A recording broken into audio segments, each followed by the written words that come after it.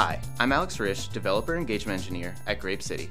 I handle phone support for documents for PDF, and in this series of Quick Start videos, we'll look at getting started and creating a simple application that uses the PDF API. This video focuses on quick starting an application for Mac. First, create an application for a .NET Standard 2.0 target. It can be in .NET Core, ASP.NET Core, or the .NET Framework. In the tree view on the left, right-click Dependencies and choose Add Packages. In the search panel, type GrapeCity. From the list of packages displayed in the left panel, select grapecity.documents.pdf and grapecity.documents.barcode if you want to render barcodes in your PDFs. Click Add Packages. Click Accept.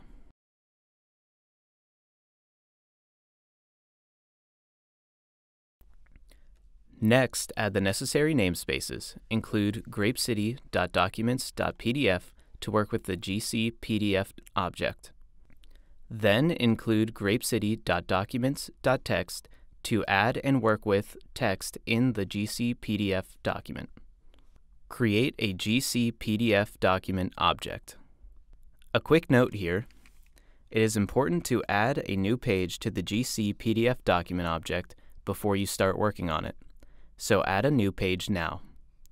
Set the graphics object to point to the new page so you can draw elements on the page graphics. To add text, you can use the text format object to set properties like font and font size. Let's do that now.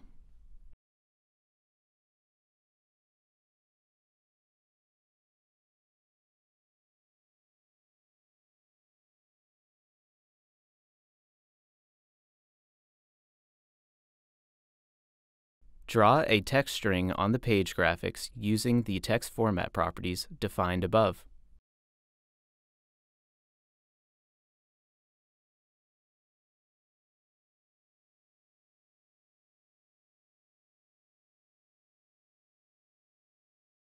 Finally, save the document to PDF.